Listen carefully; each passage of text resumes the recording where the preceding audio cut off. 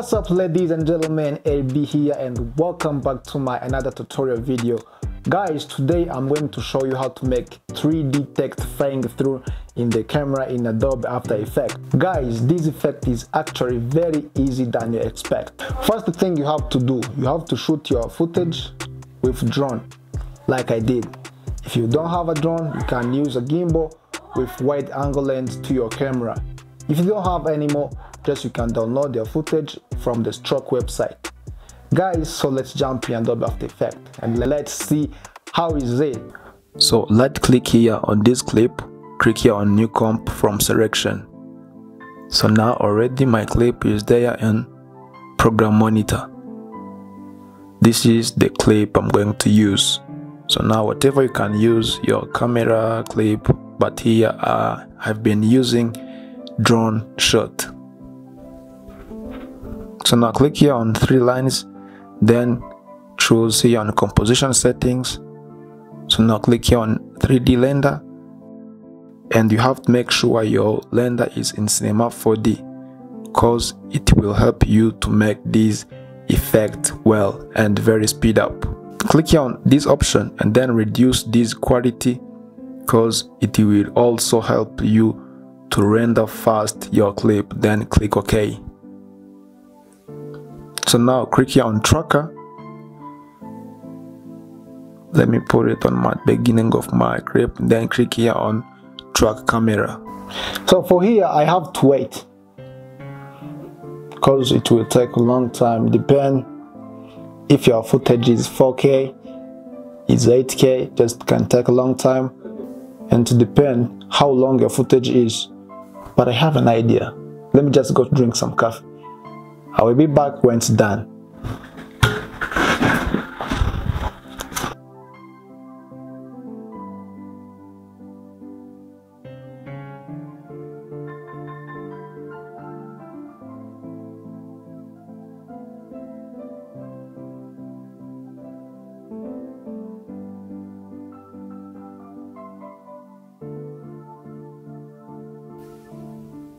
So now it's done. So now click here on 3D camera tracker settings. Here you can increase the tracker point size if you want. If your point is very small, just you can increase it.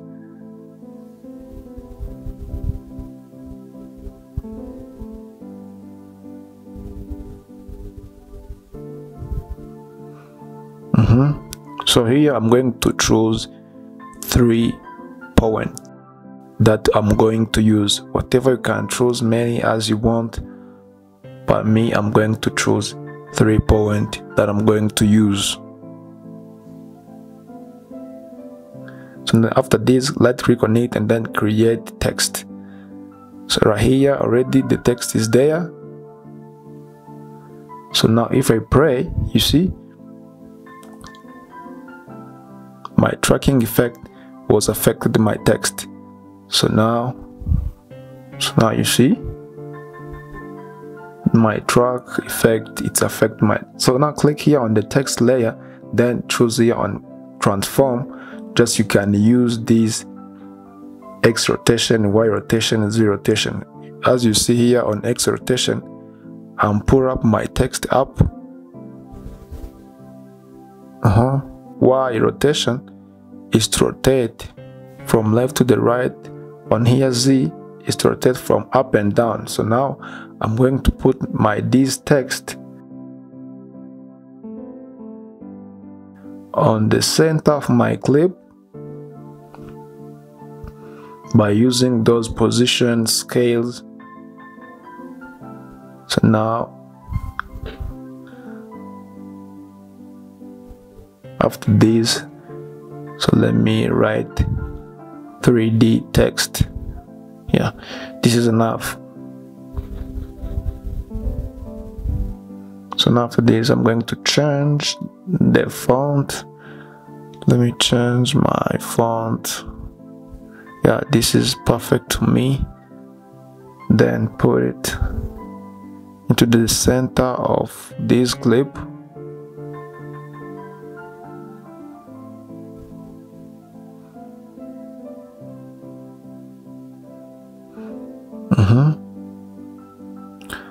So now close this information, then open this geometric option. So now here I'm going to increase this extrusion depth. It's like to extrude this text to become 3D.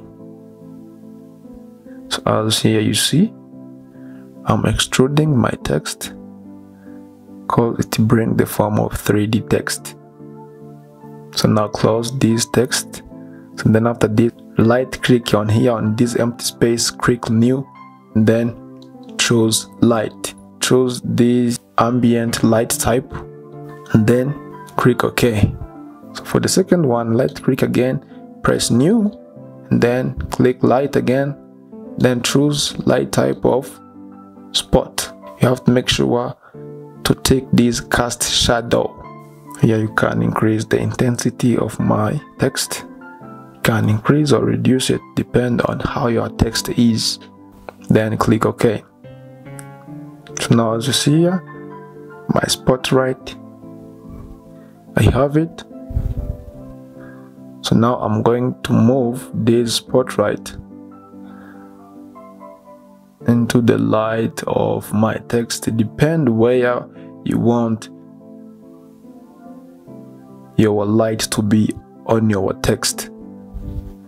So I just want to put it here on the light side, sorry, on left side of my clip, of my text, sorry. So now click here on ambient light first.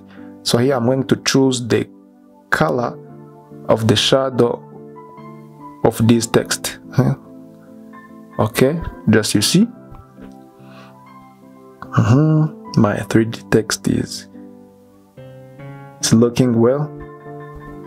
So now here you have to balance this light, depend on how long your text is.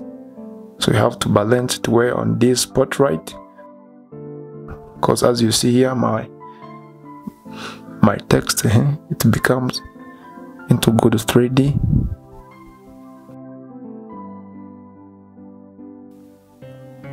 So now let me pray, let me see how is it. Guys, you see here my text is looking very well. So perfect, so perfect. So now open this 3D text and then click here on bevel style. You have to choose into convex. I'm going to reduce this bevel depth. This one is too big. Let me reduce it.